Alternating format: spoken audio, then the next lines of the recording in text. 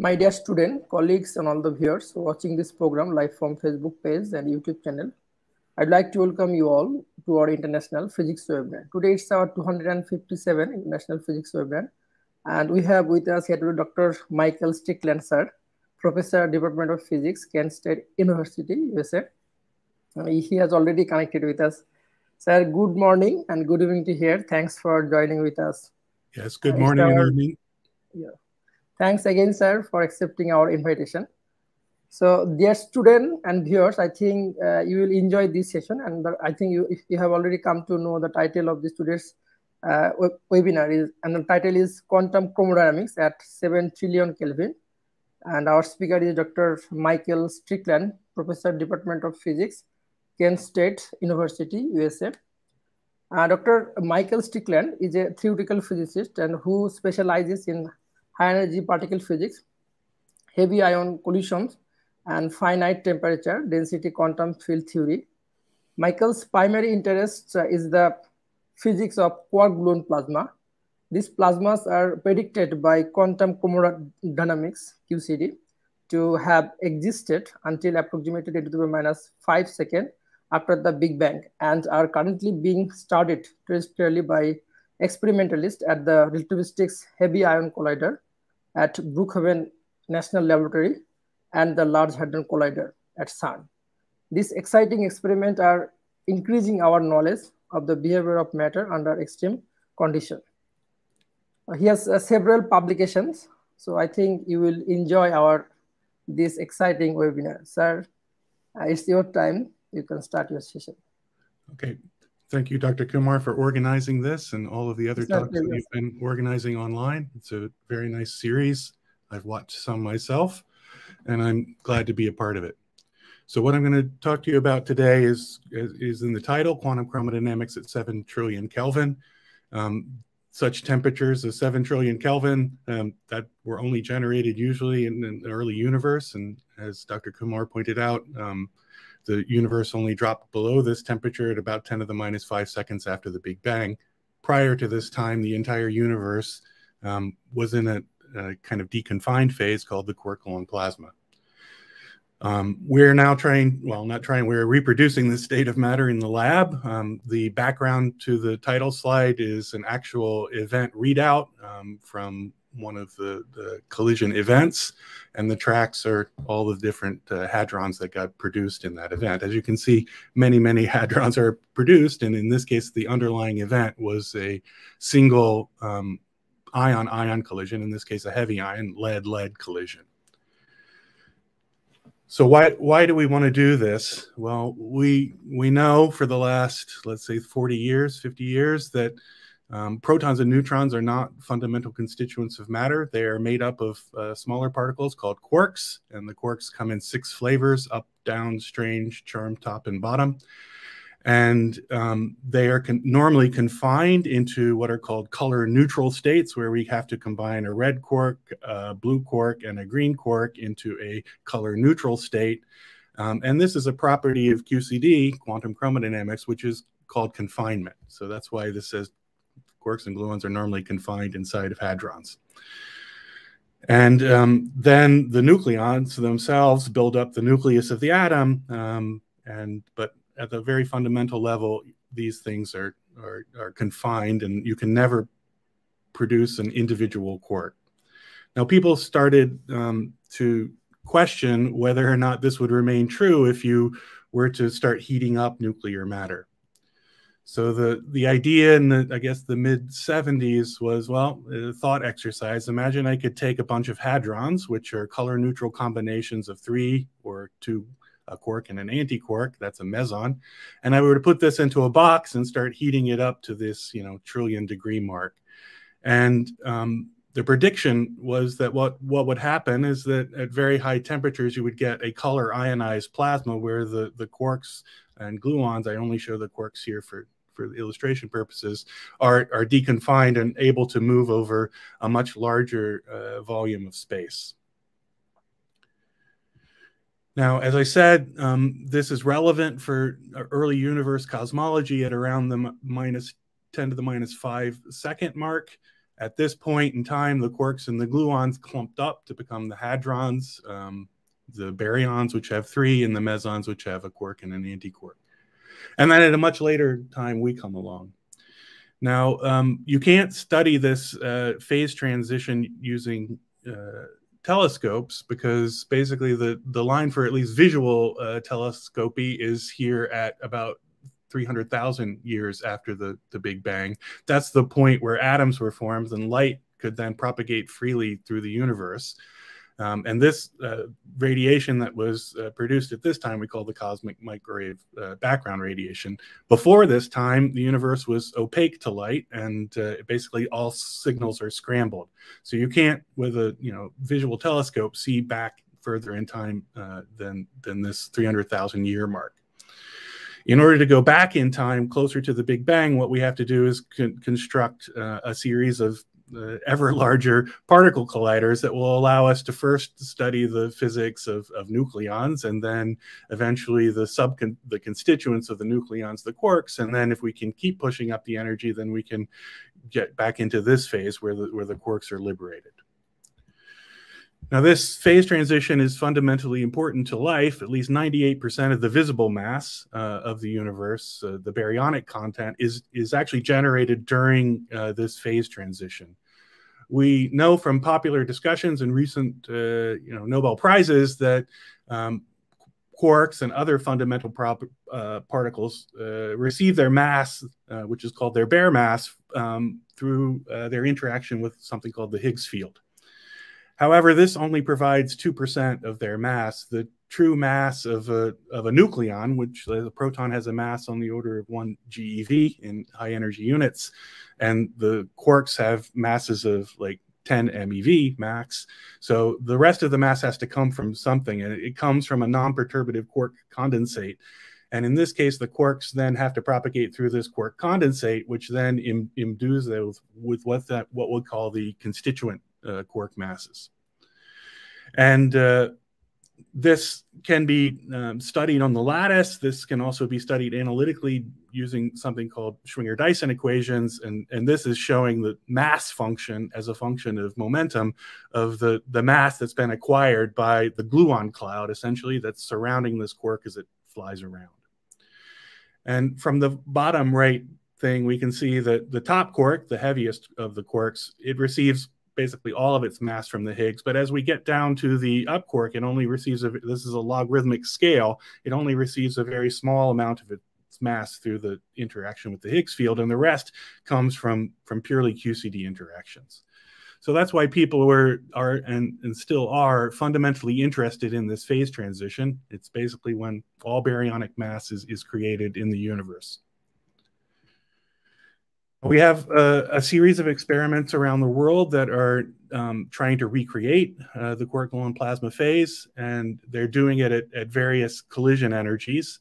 At the Relativistic Heavy Ion Collider at Brookhaven National Lab, they're colliding gold nuclei on gold nuclei at 200 GeV per nucleon. And remember that each of these has roughly 200 nucleons, so we're talking about a 4 TeV collision here.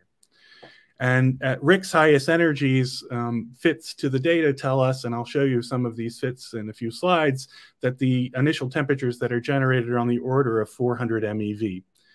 Now, the phase transition is expected to occur at around 200 MeV. So this is about twice that phase transition temperature, and it shows us that we've pushed sort of marginally into the quark-gluon plasma phase. Now at LHC, starting roughly 10 years ago, they started to do lead-lead collisions, first at 2.76 TeV and now at 5 TeV per nucleon. So this is yet another order of magnitude higher in collision energies. At 2.76, one expects to have generate initial temperatures on the order of 600 MeV, so around 3 times the transition temperature, and here around 3.5 times the transition temperature.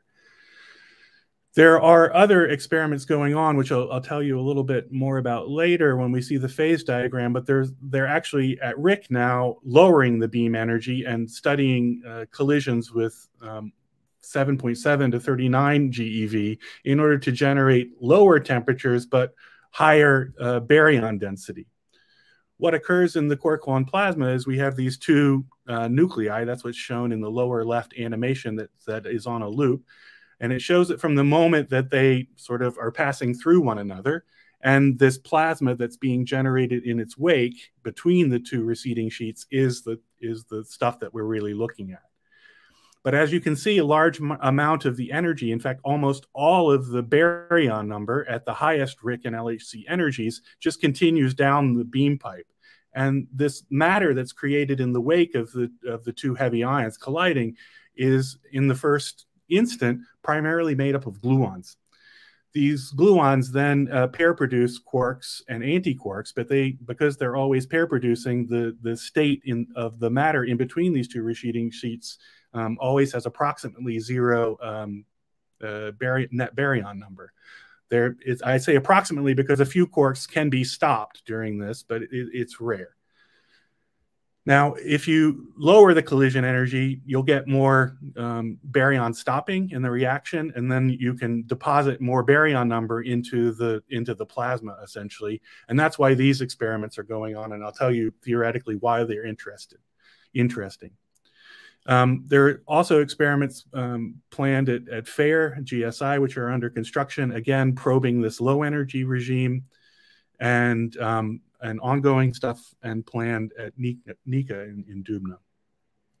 This is the event display that I showed you that comes out of a single one of these events. Let's set the scales here for the event. So a nucleus has a size of about 10 to the minus 14 meters across. During a typical collision, we're not going to hit them head on. They're going to have some impact parameter which measures the difference between the center of this nucleus and the center of the nucleus over here. In practice, it's extremely hard to hit two 10 to the minus 14 objects directly head on. So in practice, the experimentalists just collide over and over again and then bin the events by multiplicity in order to infer the impact parameter. As I said, there's a quark-gluon plasma that's generated in the wake. These two things have already passed through one another. This is my artist rendition of the quark-gluon plasma. Now this thing, as it's expanding, because it's an expanding gas, if you like, it's going to cool down. And although you might generate an initial temperature of, say, 700 MeV through this first longitudinal expansion, and then secondarily it starts expanding also in the transverse direction, this plasma will cool down as a function of time. And eventually it will go through a phase transition from the quark-gluon plasma phase back to the hadronic phase. And those hadrons are what then the experimentalists measure in the laboratory. The entire quark-gluon plasma event between the collision, then the cooling down, lasts about 3 times 10 to the minus 23 seconds. So it's virtually impossible, I will say impossible, to send any probe through and look at this. What you have to do is look at the final products that were produced in the collision, and then try to infer properties about the quark-gluon plasma that was created on this very, very short time scale.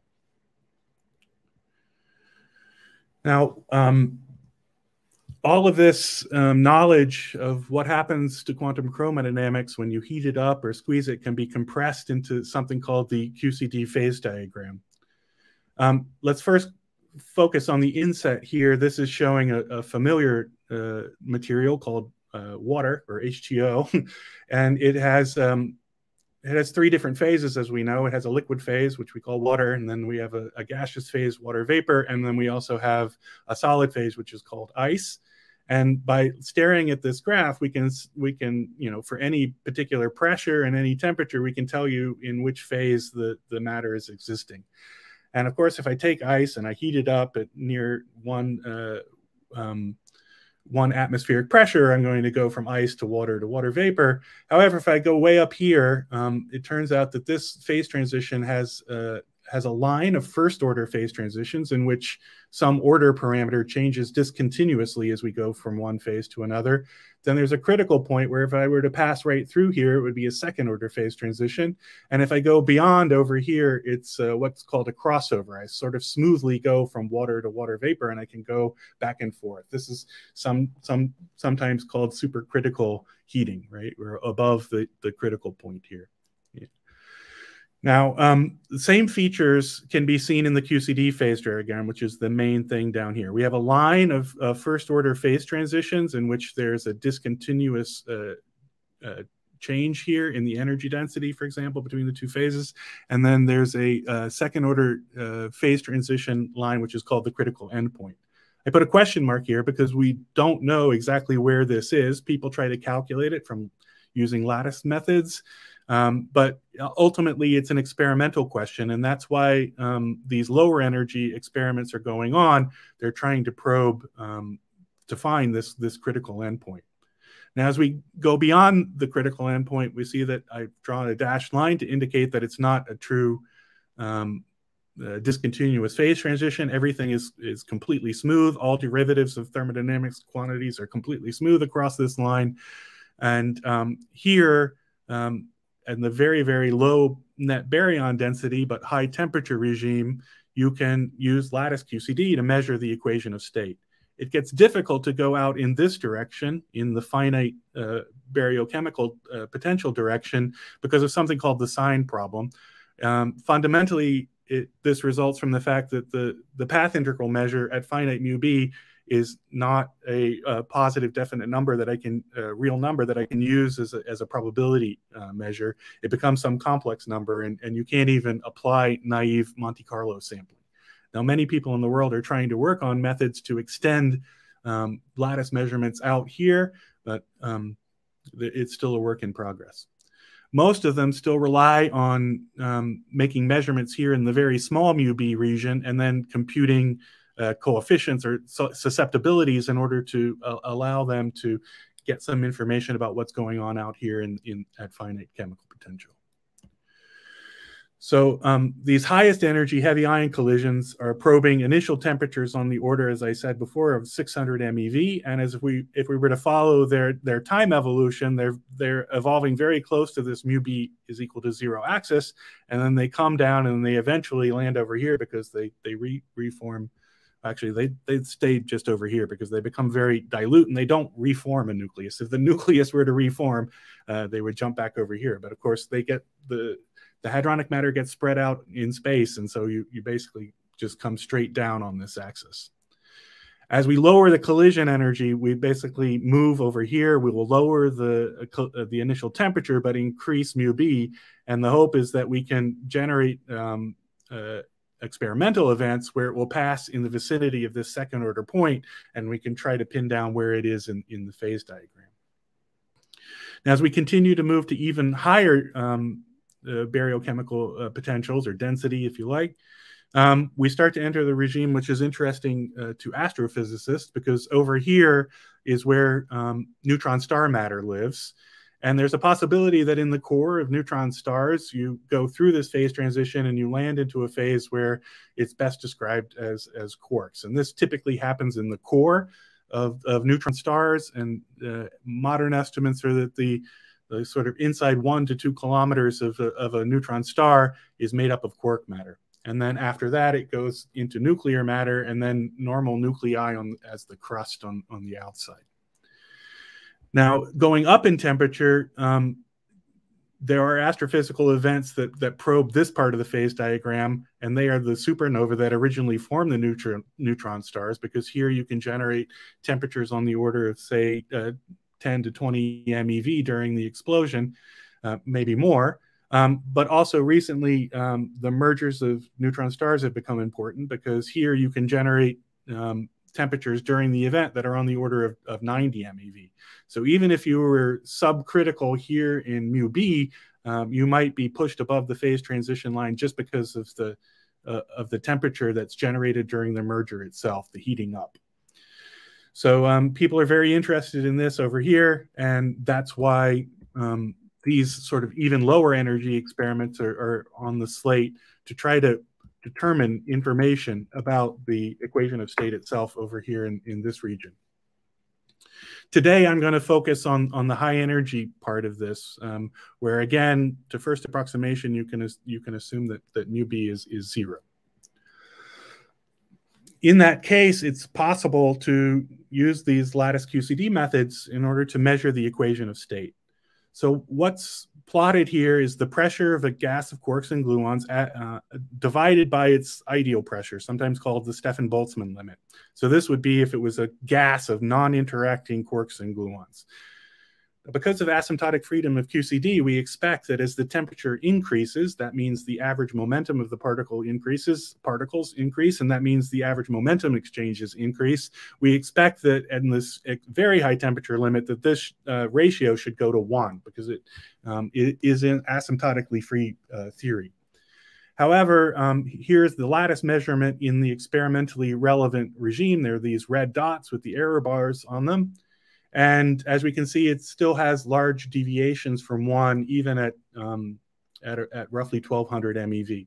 In order to get it very close to 1, you have to go like 10 to the 5th GeV. And this is because the QCD coupling constant only runs logarithmically with the energy scale. So it runs logarithmically with this temperature. So you have to increase by another order of magnitude and to get one click closer to 1 on this plot. In addition to the lattice data as the red points here, I've put at low temperatures the results, or at least a cartoon representation of the results of what would happen if you modeled the matter as just a gas of hadrons. So protons, neutrons, lambdas, take all of the hadrons that you can find from the particle data book, put them into a thermodynamics calculation and calculate the pressure of that hadron resonance gas.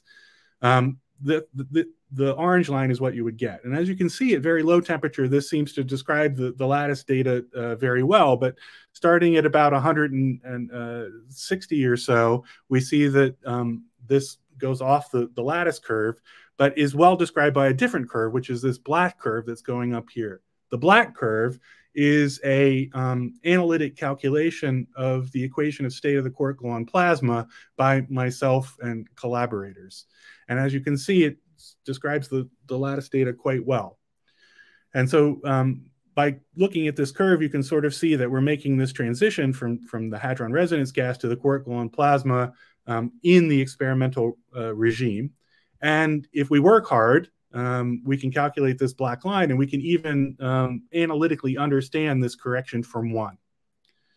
Now, I've put the various initial collision energies that we expect at RIC, LHC, and the highest energy LHC runs here.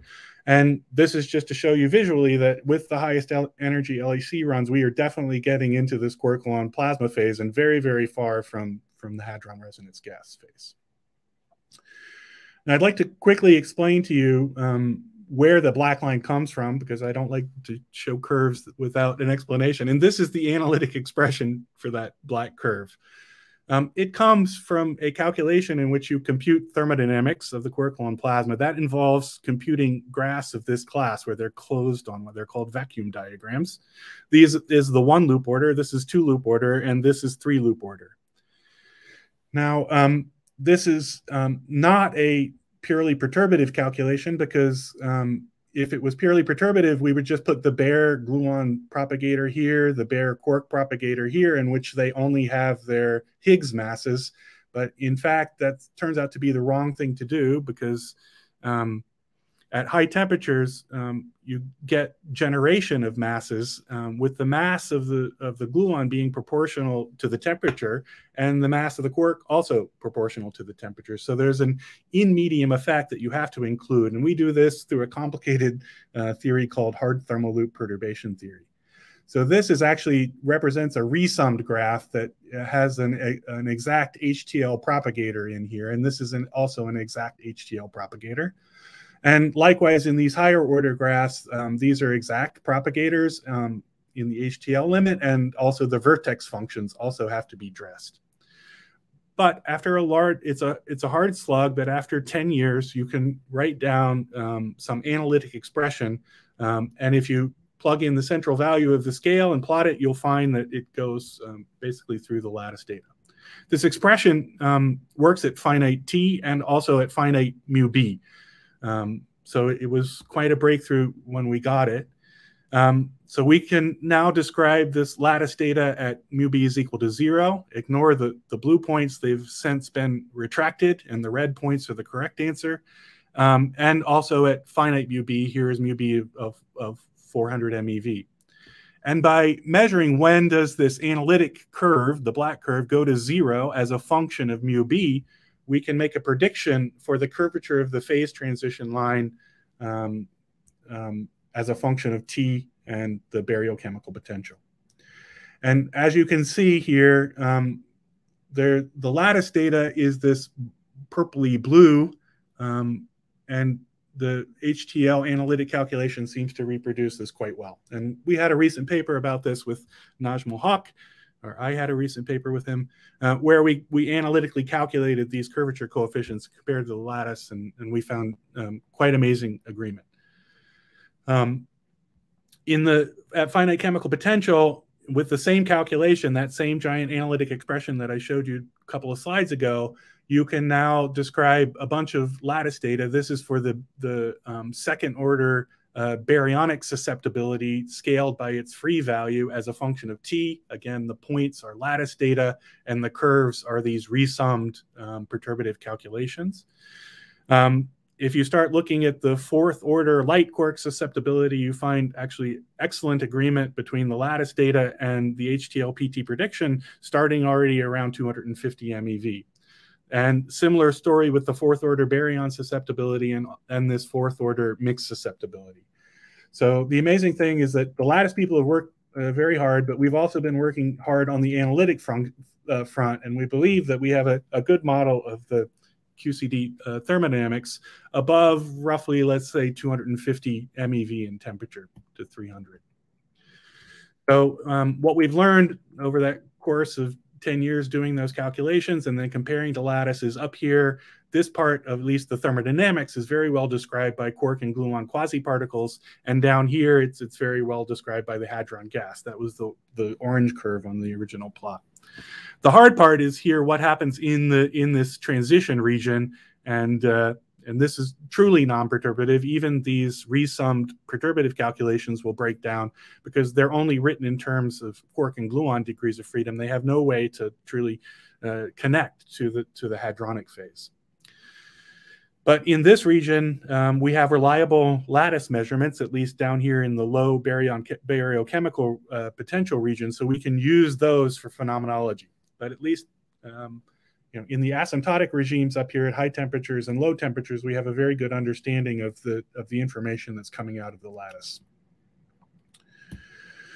So as I mentioned earlier, there are a couple of different experiments going on. In the US, the main one is this relativistic heavy ion collider at Brookhaven National Lab. It's on the end of Long Island. This is a picture from a plane. And here is where the old linear accelerator, which is now used as just a first stage, which goes into an older circular accelerator, which was called the alternating I forget what she is, gradient synchrotron, yeah. And then they whip the nuclei around this ring, and then they get sent into the main ring of RIC.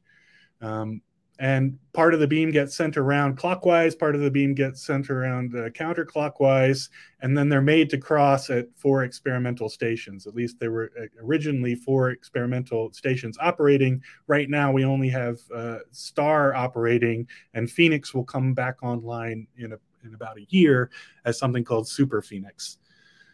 Then there's a similar story at the Large Hadron Collider. They use the old SPS ring to inject nuclei and also protons at the LHC into the ring, and then they collide them and collect information at the 4 experimental stations, which are CMS, LHCb, Atlas, and ELISE. Now, luckily for the heavy ion community, there were no immediate signs of beyond standard model physics. We got the Higgs, but going beyond that to see if there's any potential supersymmetry in the signals and such has proven to be difficult, and no signatures have been seen. The benefit for the heavy ion physics community was that that meant that these other collaborations, ATLAS, LHCb, and CMS, would join the specifically heavy ion collision experiment, ALICE, and start collecting lots of heavy ion data as well. So for us, not finding BSM physics has turned out to be a boon, because these experiments have now started collecting data for us on the heavy ion front. This we've already seen, so I can skip over, but let me talk a little bit more about the time scale here. So as I mentioned earlier, the time scale for the entire collision is about 10 Fermi over C, which in human units translates into 3 × 10⁻23 seconds. But we're going to count time in Fermi over C from now on, since it's easier to do. This is a space-time diagram of a heavy ion collision. We had a nucleus A, which is coming along to the left, and a nucleus B, which was going along to the right here. They collided at some point in the past here at the collision point, and at least at high energies, they pass right on through one another. And this is now the space-time diagram of that matter that's pulled between the two sheets. And here is showing what it might actually look like in space-time. Now, they're incredibly Lorentz contracted here because at high energies, the high velocities of these nuclei mean that they're Lorentz contracted along their direction of motion. And at LEC energies, this gamma factor is about 1,000. So the nucleus is squeezed by a factor of 1,000 in the longitudinal direction. And that means that this pass-through, when it occurs, only takes about 0.1, maybe 0.01 rather, Fermi over C. And then after that, you start pulling out this quark-gluon plasma in the wake. Now, what's visualized here are the hadrons that were produced on something called the freeze-out hypersurface. We can't see in this particular visualization inside to see that there's a quark-gluon plasma hiding underneath that's producing all of these hadrons in the first place. Now, at the earliest moments after the nuclear pass-through, there's lots of theory for how you can describe this matter, and the main tool is something called the colored glass condensate. And it's the realization that because you have prolific gluon production here at early times, you're going to be very sensitive to the gluon content of the nuclei themselves. And at this early time, because there's so many gluons around, it turns out mathematically that describing them on a particle by particle basis is not the most efficient thing to do. You can go to the classical limit, in which you can now model it as a gluon field instead. And you can use sort of semi-classical description to describe this saturated gluon field and its evolution. Now, as the system expands and cools down, the occupation number of the gluons drops, the occupation number of quarks and antiquarks increases through pair production, but the system becomes more dilute, and at some point, it becomes, the field description is disfavored, and you want to start using some sort of particle transport like the Boltzmann equation or the Boltzmann-Vlasov equation. And then if the system gets sufficiently close to equilibrium, and people argue over what is sufficiently close these days, then you can start modeling this phase using something called relativistic hydrodynamics.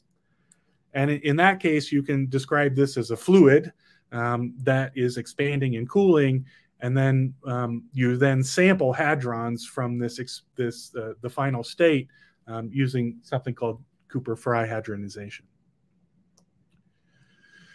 Now, what are the experimental observables that experimentalists look at in order to determine whether A, we made the quark-gluon plasma, and B, what are its properties? So I'll just go through the list. We can't go through all of them today, but I'll present some of them. So the first thing is the particle spectra across species. So in the experiment, they collect all of the hadrons that are within their acceptance at least, and then they can calculate the spectra, like how many pions do I have at this momentum versus this momentum, and just do a simple binning exercise, and then plot the number of pions as a function of PT. You can then repeat the exercise, do it as a number of kaons as a function of PT. You can do it for all hadron species.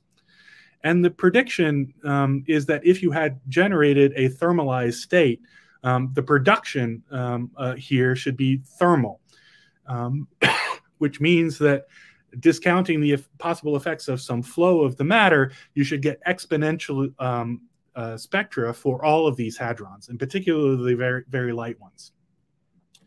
So this is one of the first things that the experimentalists look for. Just measure the identified hadron species spectra, and then see if the particle distributions are well fit by what are called thermal models. Now, one possibility that was raised in the late 90s was to use something called collective flow. And I'll go into some details about this, so we'll come back to it. The third thing that people look at is what's called jet quenching.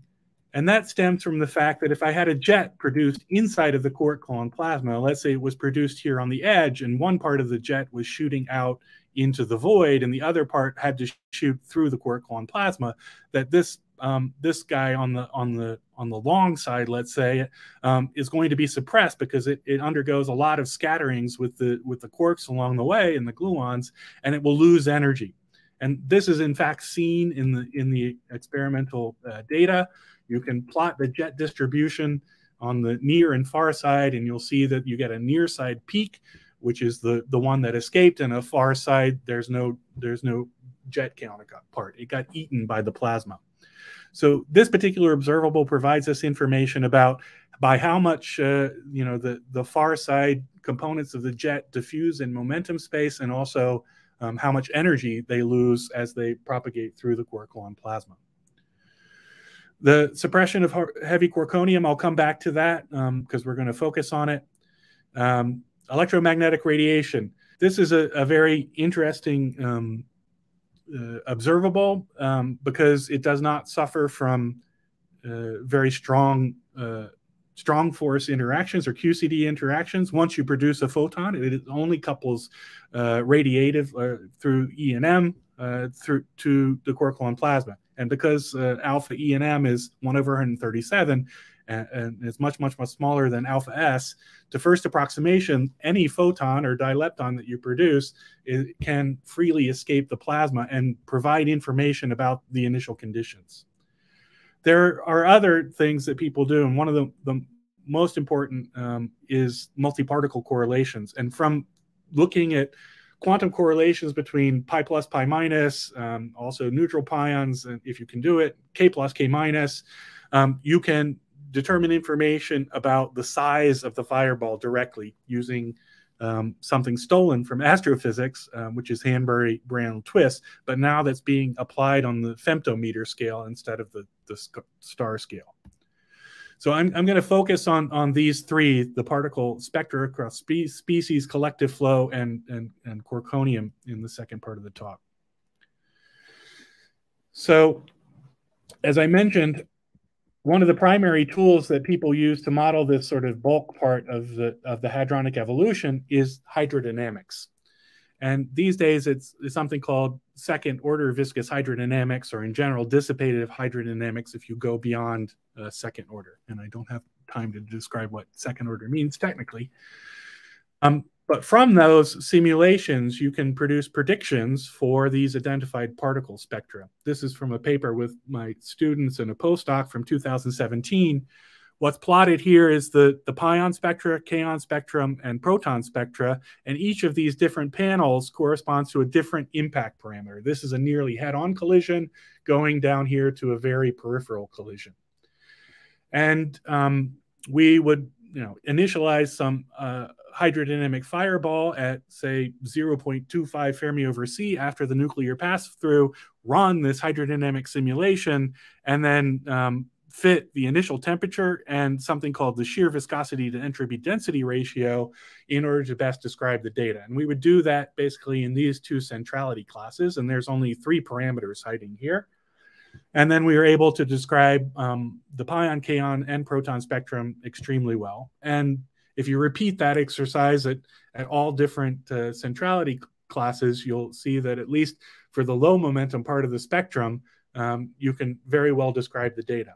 Now, at some point, this will start to break because eventually you'll get to such a peripheral collision that you don't generate the quark gluon plasma at all. And so eventually we do expect this to break, and this disagreement is expected. But at the most central collisions, we have excellent agreement between the theory models and the data. Now these theory models, they have this dynamical hydro component to them, but they also use information from the lattice. So the precise equation of state that was measured by lattice QCD is an input into these simulations. Another thing that you can measure simply, and it is actually one of the first things that experimentalists measure when they turn on a heavy ion collision experiment, is what's called the charged particle multiplicity. The horizontal axis is something called the pseudo rapidity, where it's an angle. So pseudo rapidity 0 means something that's shooting out directly perpendicular to the beam axis, and pseudo rapidity going up to minus infinity or plus infinity are stuff going out along or against the beamline direction. And you can, using these same hydro models, just make a prediction for the number of charged particles that you see per unit rapidity, and then compare to data. And here are these different centrality classes going from a nearly central collision to ultimately a very, very peripheral collision down here in the bottom. And as you can see, we now have reasonably good control over this theoretically, and the theoretical predictions agree quite well with the data. Not only can a hydro do this, there are other hydrodynamic models on the market that can have equally good description of the data. So that brings us to collective flow. So the next thing that you might consider measuring is, instead of just measuring the total number of particles, which was that thing we were looking at before, we might want to look at the number of particles as a function of the azimuthal angle. So as I said before, it's very difficult to have a direct head-on nucleus-nucleus collision. It does happen with extreme rarity, but in practice, you get something that's a peripheral collision. This was the one nucleus, this is the other, this is the plasma tube that was drawn out between them. And generically, you get an elliptically deformed overlap region just because these guys don't collide head-on. And there were predictions going back to 2020, so 20 years ago. These were using ideal hydrodynamics at the time, but they suggested that if you had a strongly coupled quark-gluon plasma here, that you would see a push out along this short side direction, preferentially over the long side direction, simply because the energy density gradients are stronger in the short side than in the long side, and that generates a push out. And you can see that in this now 20-year-old simulation. And these particles that are pushed out along the short side, because they rolled down a taller hill, they have higher momentum. So you would have a high momentum excess on this side compared to the long side. Now you can measure this just by putting a detector around the beam line and then measuring the number of particles that come out at each angle and binning them in an angle. That's this measurement here. The leading order number here is just the total number of particles produced, sometimes called V0, but it's just the total number of particles if I integrate over d phi here. The second one tells me if it's pushing to the left and to the right. That usually doesn't occur at central rapidities in a symmetric collision, but in asymmetric collisions, this can occur at central rapidities.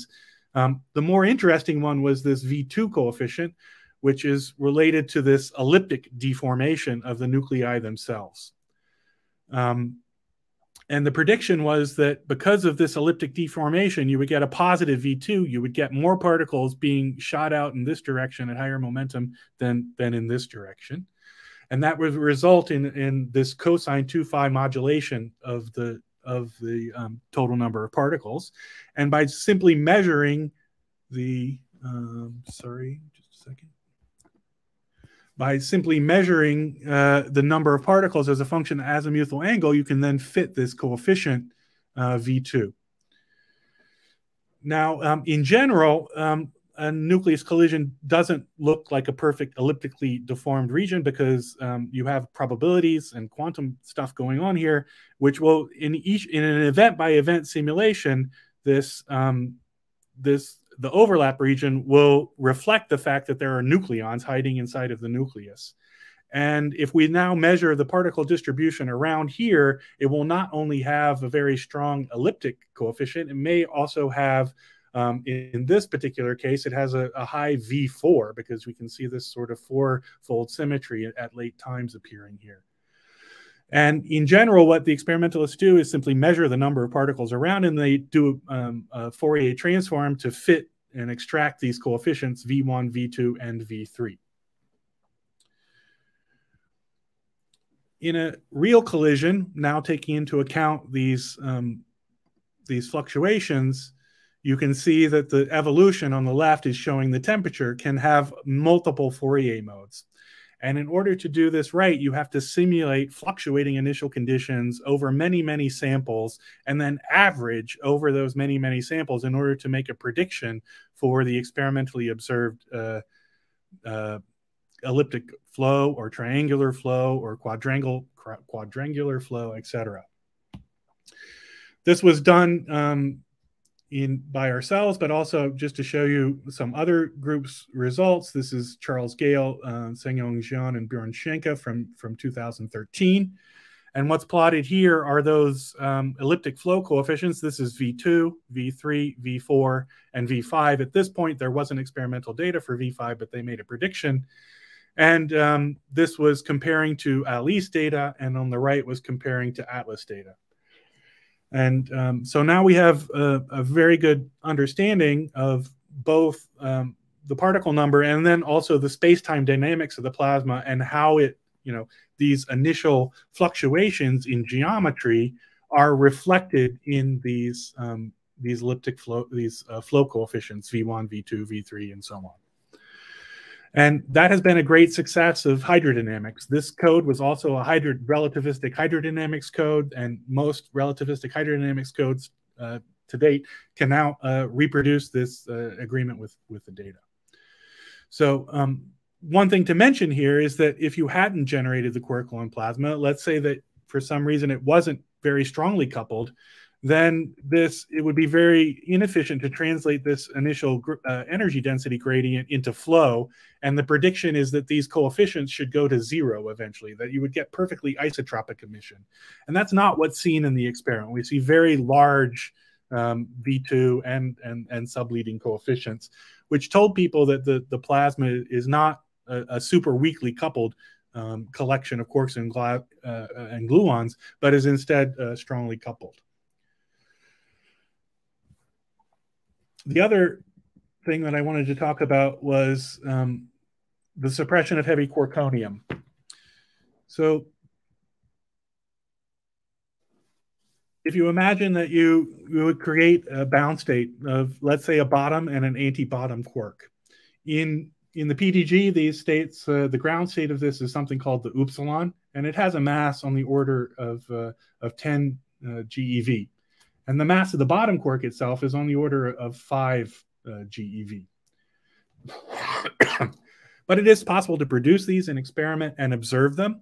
Here is experimental observation of the bound state, ground state of a BB bar singlet, which is called the upsilon 1s. This is the first radial excitation, the 2s, and this is the second radial excitation, the 3s. And the points here are experimental data points from the LECB collaboration.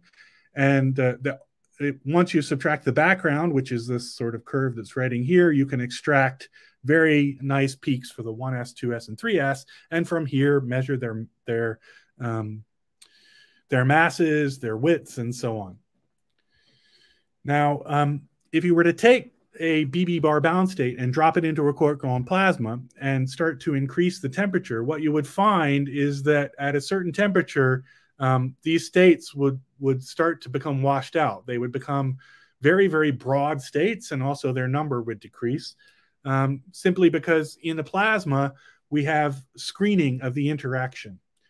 This is evidenced by a lattice calculation shown in the upper right-hand corner that shows in black the quark-antiquark potential, the singlet free energy, at 0 temperature, And as we can see at very large distances, it starts to look like a Cornell potential that's linearly rising. And this will continue until you hit the string breaking scale. And then the various colored lines are what happens if you start increasing the temperature. And as you can see, the interaction is becoming screened. So if I had a bound state that was sitting up here in this potential, by the time I hit, say, 1800, which is way down here, that bound state that was sitting up here in the potential has been disassociated. And the early idea, which came from Shuriak way back in the 80s, and then Matsui and Satz sort of formalized it in a potential language in the late 80s, was that because of this melting of the potential, essentially, that we would see suppression of these states if a quark-gluon plasma was actually formed. And that's, in the cartoon form shown here below. And now I can luckily show you the experimental data for this. So this is experimental data. Now the dimuon spectrum, this is from the CMS collaboration for PP collisions. This has been background subtracted to make it flat so that you can see the 1s, the 2s, and the 3s. This is in PP. And on the right is the data they collected in the highest energy lead-lead collisions. And once again, you can reconstruct a 1s peak, but once you get to the 2s, you see a very, very suppressed signal. And by the time you get to the 3s, it's completely gone. Overlaid on this is the expectation that you would have if the lead-lead collision was nothing but a bunch of nucleon-nucleon collisions. And this would be what you would expect to be produced. But what you see is this suppression. And these days, we're working hard to understand this theoretically, and we believe we're doing a good job. Now, this is an active area. So CMS, Atlas, ALICE, and LECB, all 4 stations are now collecting data for this observable. And because they've been collecting it now for a number of years, we're starting to get to a level of statistics where we can extract not only by how much is the state suppressed, which is you can read off from this graph, we can also start extracting their elliptic flow as well. So now the azimuthal distribution of say, bottomonium production. Now, if you wanted to compute this theoretically, it's conceptually very simple. You have some underlying hydro event. This might be what it evolves like in time and in space. As we move to the right, it's going further in time, and this is just a slice in the XY plane of the collision. And then you can imagine that at some point here, I produce a bottomonium pair through some hard collision between the quarks and the gluons and the incoming nuclei. Those are produced very early. Basically, T is equal to 0 because of the very, very high mass of the upsilon state. And then they propagate through the plasma as it expands, and then they get suppressed along that path. But we have to do this a bunch of times in order to get a reliable measure of by how much are they suppressed and how are they suppressed differentially, because ones that are flying out along this direction will have less suppression than ones that are flying out along this direction, simply because there's a longer path length over here. So we have to do a kind of Monte Carlo study where we sample bottomonium states and shoot them through the plasma. And the observable that we use is this is what's called the suppression factor. And this is the number that we see experimentally divided by our expectation if no quark-gluon plasma had been created during the event. And that expectation is based on just taking the average number of binary collisions between nucleons in nucleus A and nucleus B and multiplying it by the number experimentally measured of upsilon states that are produced in a PP collision. If this ratio is 1, then our production of bottomonium in the nucleus-nucleus collision looks exactly the same as a bunch of PP collisions superimposed with one another. However, as we expect, because some states will break up in the plasma, we will expect that this number, NAA, is always going to be slightly less than this one. So we'll get suppression of production. And so in practice, this is what the experimentalists measure, and then we have to make, as theorists, prediction for this RAA number. Now, the way that we do this these days is using something called an open quantum system approach, because bound states are inherently quantum. As we know from the hydrogen atom, if you try to model a bound state classically, you run into the problems of radiation and the state is not stable. And quantum mechanics solved this for us. So in order to describe, even the most basic physics of bound states, we need to invoke quantum mechanics. And the way that we're going to do that is by treating the heavy quarks as a probe that are flying through this this medium, which is composed of the light quarks and the gluons. And I won't go through the math here, but suffice to say, in such a what's called open quantum system, in which we only look at the probe and we integrate out the medium degrees of freedom, you have to deal with something called the reduced density matrix. And it obeys a kind of differential equation, which in general are called master equations. And those master equations take the form here in the conditions generated in a heavy ion collision, at least at high temperatures. You can write them in the following form, where this is just simply a commutator between the probe Hamiltonian and the probe density matrix, but some new things appear, which are called collapse or jump operators.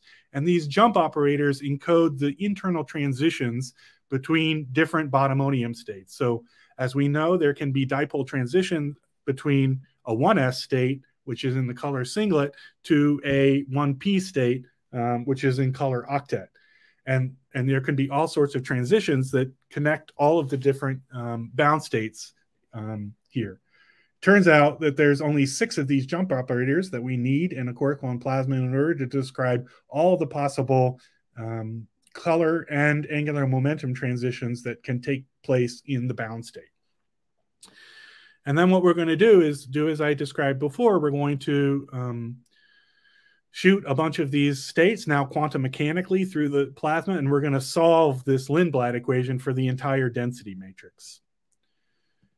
And the outcome of this is shown here. So here's that observable that I was talking about earlier, RAA. This is as a function of the number of participating nucleons. Over here is a head-on nucleus-nucleus collision, and over here at 0 is a peripheral collision. The data are for the 1s suppression factor and also the 2s and just the 2s. That's all they report here. But we make predictions with this Lindblad equation solver for the 1s, 2s, and 3s. So here's the 1s, 2s, and 3s predictions. The bands here come from varying something called the heavy quark momentum diffusion constant within the range that we can measure it on the lattice. So the central line is the central value that is extracted from lattice simulations, and top and bottom is varying that coefficient kappa, the momentum diffusion constant, within the lattice error bars. The right is a different transport coefficient, which is called gamma, which is related to modifications of the real part. And again, this is the central value from the lattice measurements, and the top and bottom is the 1 sigma bands from those extractions. And we can see that in both cases, the central line does seem to describe the data quite well. If we integrate over all n part and then compare the total RAA, this is from Alice in this range, and we can continue down to the 2s and also the 3s. In all cases within the error bars, we think we have very good theoretical understanding of the experimental observations. One place that's particularly nice to look at is the double ratio. So you measure the suppression of the 2s relative to the 1s. You can simply take their ratios from the plots. And there you see that, once again, there's good agreement with the data, admittedly larger error bars, but as a function of time, these are going to go down. And we see here that there's very little sensitivity to this momentum diffusion constant, but a larger sensitivity to the modifications to the real part of the potential. And this gives us some hope that by, as we reduce the error bars on these measurements, we'll be able to say something about, in particular, this transport coefficient gamma hat here. And there's a similar story with the 3s to 1s ratio. Now, as I said, because they've been collecting now bottomonium suppression data for many, many years, the statistics is becoming sufficient that they can actually extract the V2 for upsilon production. The reason that this is interesting is because there's evidence. Let's look at the lower left-hand plot to begin with, that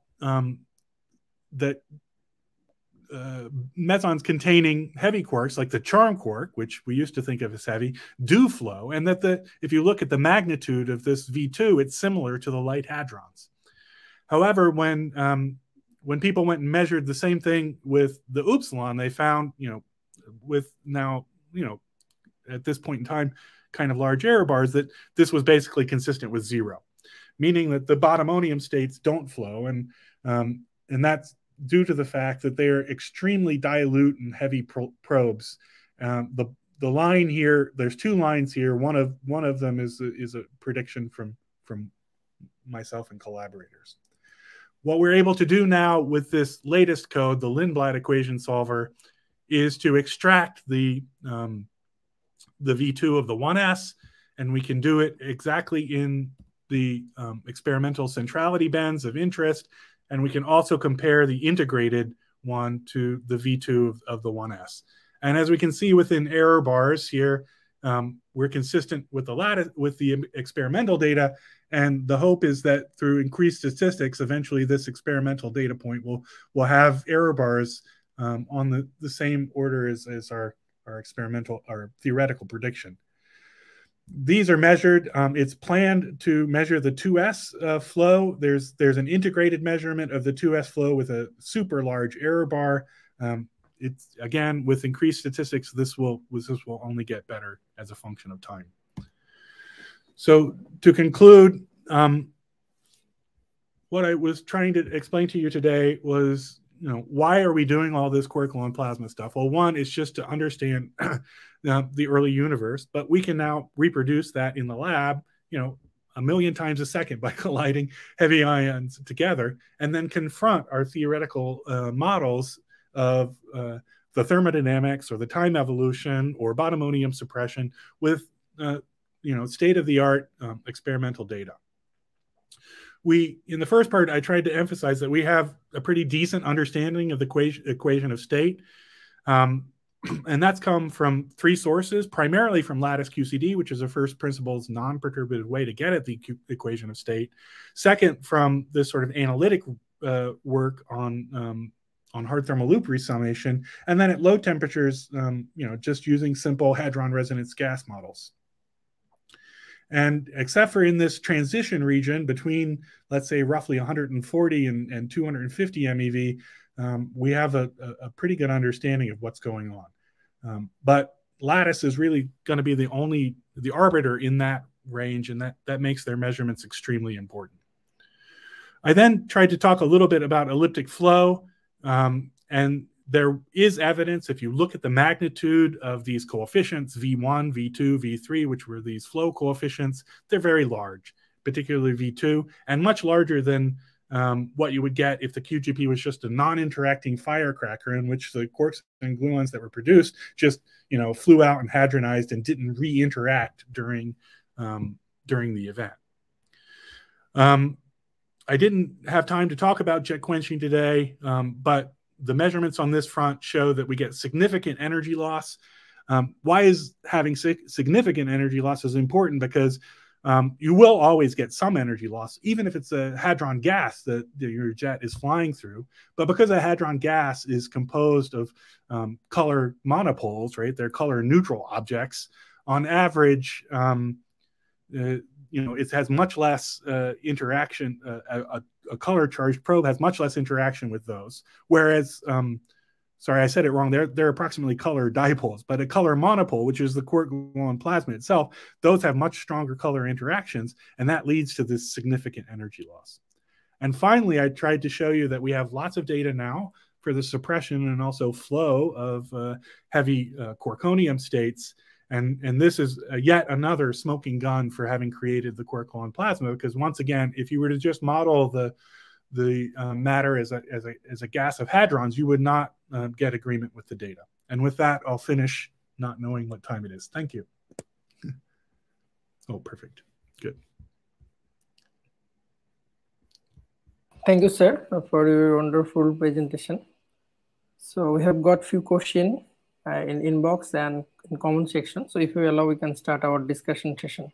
Yes, that would be great. The first question, what is the quark-gluon plasma, and can we made it in our laboratory? Yeah, so the quark-gluon plasma is this deconfined state where, go back to the cartoon picture. Quark-gluon plasma is what happens when you deconfine hadrons, but you can recreate it in a lab, but you would have to generate a temperature of 10 to the 12 Kelvin, which is 1,000,000 times hotter than our sun, right? So how would you do that would be hard. Now, the only way we know to do it right now is through collisions of these heavy nuclei, lead and gold. And during the, this very violent explosion, we generate temperatures on this order. And during this very brief amount of time, we do generate it in the lab. Yes. You can generate in a lab, but you need a big particle accelerator. Okay, sir. Thank you. We have another question in comment section. So I can add the question in our screen. So do gluons and relativistic mass of binding energy suggest a path towards a quantum model of gravity? I think at the level of hadronic physics, quantum gravity has no role to play. Okay. Thank you, sir. We have another question. So is it possible to achieve a unified model of QCD and gravitation through generalized Yang-Mills theory? Well, you can put Yang-Mills theory in a curved background, right? But the problem is always, how do you then deal with the back reaction of the particles on the background metric? And nobody knows how to do that right now. So yeah, I don't know the way to do it. No. Thank you. This may be the last question. So can we get quark confinement potential from QCD? Yes, we can get the QCD confining potential, what people call the Cornell potential. From QCD, there's two ways to go about this. One is an analytic way, which is called potential non-relativistic QCD. And by going to higher and higher order in potential non-relativistic QCD, you eventually will get a Cornell potential out of this systematically. To first order, you get a Coulomb potential, but then as you include the next to leading order, next to leading order, and now I believe it's at n cubed LO, it starts to look more and more like a Cornell potential. Now, the other way to do it is the purely numerical way, just by doing a lattice QCD simulation in the heavy quark mass limit, where and then by measuring the free energy between a static quark and a static antiquark, you can then reproduce the confining potential I showed you here. Yeah, this is such a measurement. So the answer is yes. You can go from QCD to understanding the confining potential, yes. Yeah, thank you, sir, for your wonderful presentation and discussion session, sir. So it's a great opportunity for our students and viewers to interact with you. And we'd like to say thanks on the behalf of the Department of Physics, Pabna University of Science and Technology, for giving us time. So as we know that we are staying in a corona pandemic situation still, and situation becoming worse recently. So we actually want to encourage our students by this program. Okay. So we have already completed our 256, and today it's our 257, including 4 Nobel laureate speaker. So, and thanks again for helping us in this regards. Yeah. So it was an honor to give the talk, and yeah. I'd like to thank you for organizing again this whole series. Doing it a few times is one thing, but doing it 270 something times, that's commitment. Thank you, sir. It's our honor, sir. Have a nice day, sir. Okay. Thank you.